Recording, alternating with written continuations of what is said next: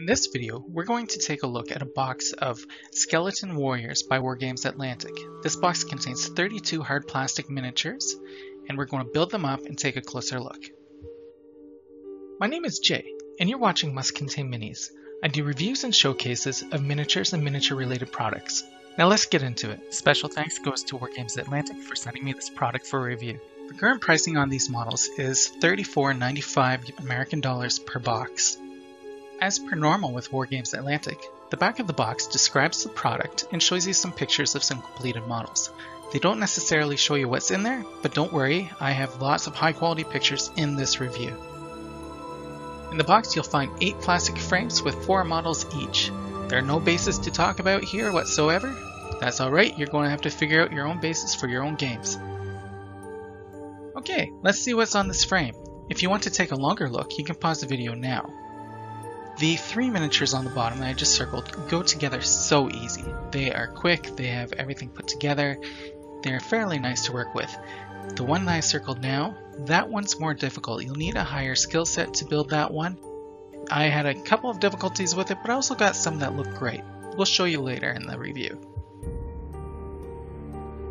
When I built these miniatures, I was thinking of Oathmark, but you can really use them for any gaming system. I built them as 5 archers, 10 spearmen that look like they're throwing their spears, 10 spearmen who are thrusting, 5 skeleton warriors, 1 skeleton champion, and 1 undead necromancer. So I'm going to show you all of those throughout this slideshow today.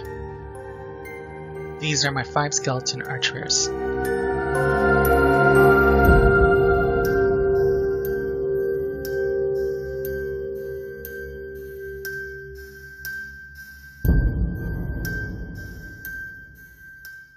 You may recognize this lamp from my Gamecraft Miniatures video that you can find here. Now underneath it are the warriors, the skeleton warriors that I built with this box. These skeleton warriors look great. I'm going to show you these up close, and after that we're going to move on to the more difficult to build ones.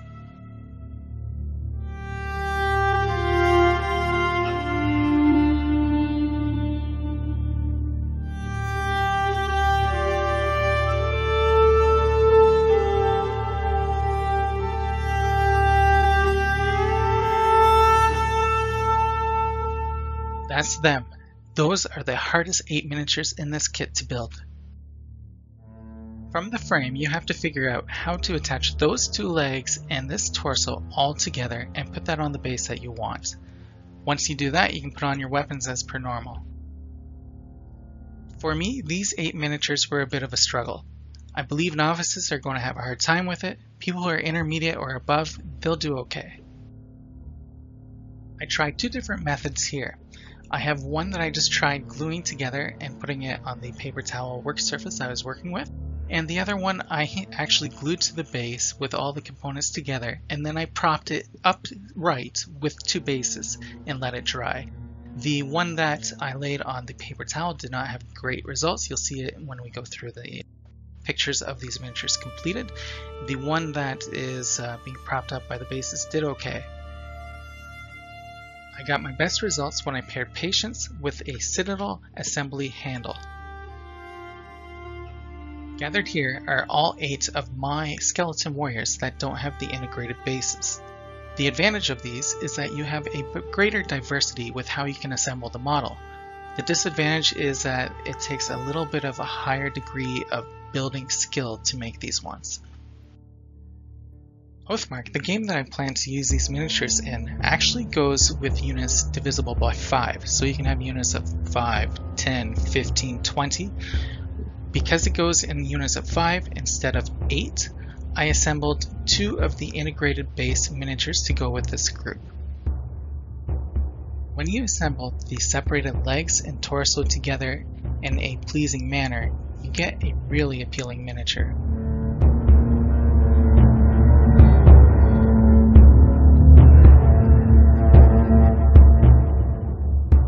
But when you don't do it quite right, you get some really interesting results. This leaning back skeleton is the one that I made using just the paper towel. I didn't use any supports when I built it, and you can tell he's really leaning back, and I had to use the spear as an extra support to keep him up. This one I hunched over forward to counterbalance the one that I had leaning back too far. I did this on purpose. I figured I might as well make them kind of funny and make them shambling undead. This guy turned out okay. Again for this one I had to use the spear as a support to keep it standing upright. This one actually ended up looking mildly inappropriate. At the same time, it makes for a unique and interesting model. After that last one I thought, you know what, why don't I just make one sitting down, because I'm tired of fiddling with these. After I built this one, I had just one more of these skeletons to build, and I thought, you know what, I'm tired of building these, I don't want to deal with their legs right now. So I decided, let's chop them off and make them like one of the mantic skeletons coming out of the ground. The approach of cutting the miniature down worked out pretty well. I had to use a little bit of extra glue to get him on the base because the torso wasn't 100% straight where I cut it. And I decided, you know what, for some visual appeal, I'm going to make it so that one of his arms is not yet attached. Maybe he's coming out of the grave, or he's picking up his body parts, or he's still going after someone chopped him down.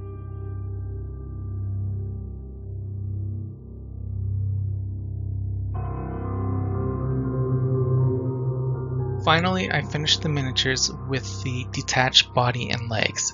The integrated bases went together so much quicker, and I breathed a sigh of relief when I got back to them.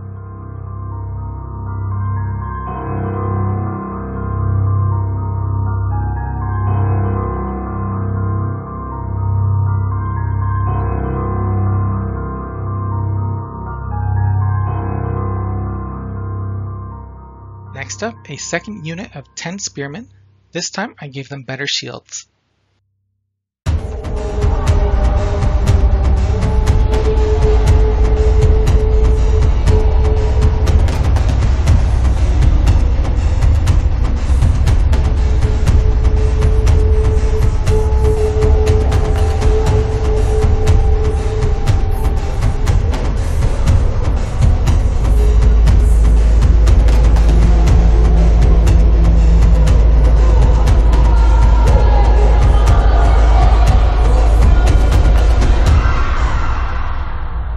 There you go, we just looked at 30 of the skeleton warriors.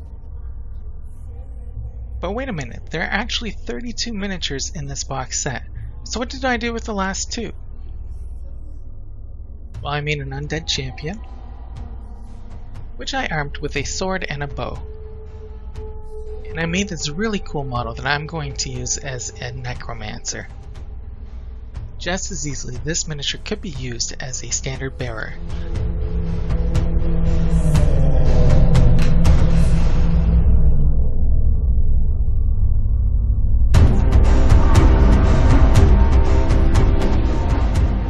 And there's my completed army.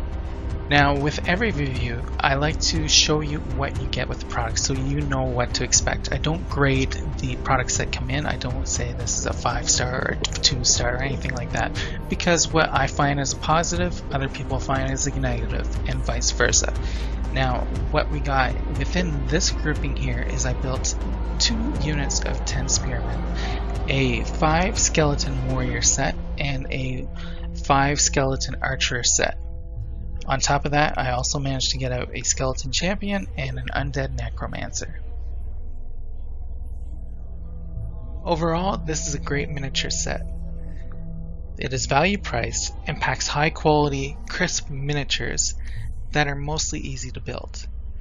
You can see the quality in the frames. That said, that is where my criticism comes in too. This kit comes with 1 pike, 1 sword, 1 bow.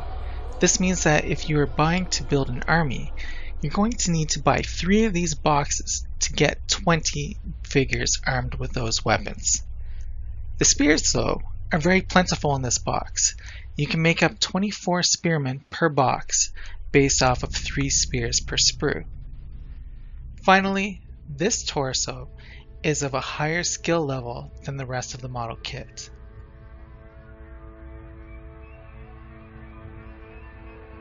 I'm guessing they left that torso in this kit to make it so you can have one skeleton per group of 4 that's in a more dynamic pose. Now this dynamic pose is based on your skill as a modeler. If you get it right, you get something that looks nice like this. And if you don't get it perfect, you'll end up with a model like this. Now that's not the end of the world, it looks decent enough. You just have to say to your opponent, yeah, they're shambling skeletons, they are what they are. With all of that out of the way, it is now time to do our scale comparison image.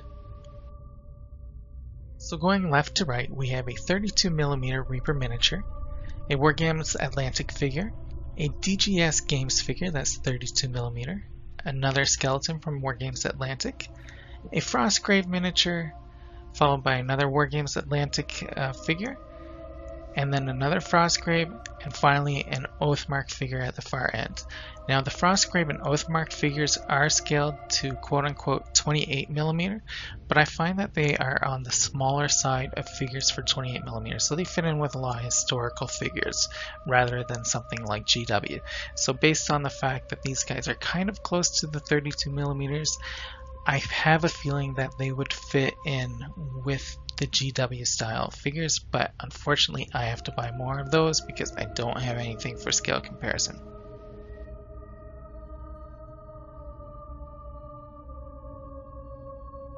So what do you think of these models? Have you tried anything by Wargames Atlantic yet? If you have, or if you have any thoughts that you want to share, please tell us in the comments below. Thank you for joining me in this review of Wargames Atlantic Skeleton Warriors. Until next time, happy gaming everyone!